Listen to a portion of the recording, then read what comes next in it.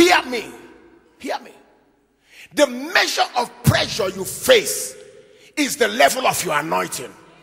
Oh, you don't hear me. You don't hear me. You don't hear me. I said the level of pressure you face is the level of anointing that God wants to give to you. If your pressure is higher, your anointing is higher.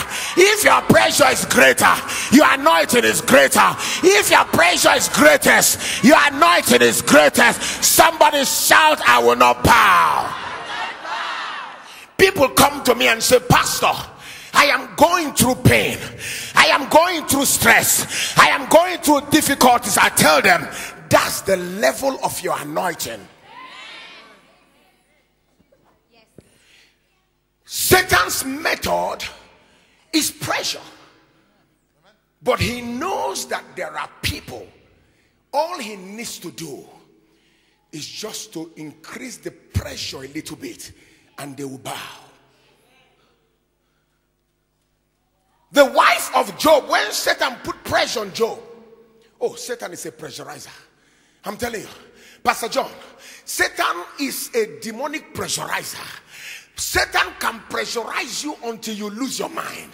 Satan has the ability, hear me, whatever you are going through this morning, I want to assure you that God knows that you are going through that pressure. You are not alone. You are not alone. There's pressure on left, right, center. Everywhere you turn, pressure. In the family, pressure. In your business, pressure. Amongst your children, pressure. Everywhere you step in, pressure. Pressure, pressure, pressure. But the devil's tactics, hear me, people of God, Satan's tactics is pressure. Pressure. He put so much pressure on Job that Job's wife joined the devil to pressurize. Why are you still here? Curse God and die.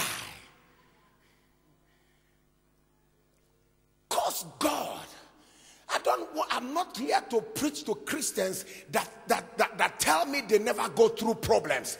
Those are not the people that have come to preach to. There are some people, when you preach this kind of message, they behave like they are Pope John Paul III. No, I've come to that sister, I've come to that brother that will say, God, if you don't help me now, I'm about to lose my mind. I'm about to lose my mind. This pressure is heavy on me. Do you understand what we're talking about? They brought them before fire. I'm not talking of ice. Not ice. Ice can give you time until, what's that thing that happens to you when there's so much cold? Not frostbite. No, people don't know English. There's another one. Insomnia, something you get into. Not pneumonia, they say. Hypothermia. Come on now. That language is that English sometimes. Yeah, what again? What is it? Oh, you people are copying. Wait. Some people that, you know, when sometimes those days we were in school, they say, hey, what is the answer? Somebody that is not too sure behind says hypothermia, but you hear it. So what is the answer? You say, me. What is the answer? Hypothermia. But you copied. You know, some of you know what I'm talking about. They copied. We're not talking of hypothermia. We're not talking about talking to. We're not talking about threatening. We're talking about fire. Liquid fire. Solid fire. We are talking about fire that they said they increased. This same fire, the Bible told us that this same fire, they used that fire to make the statue. The same fire. Now, Nebuchadnezzar said, increase it 7 times. They saw, somebody said pressure. As I'm speaking, it's like it's like they've increased your fire 8 times. Oh, come on now.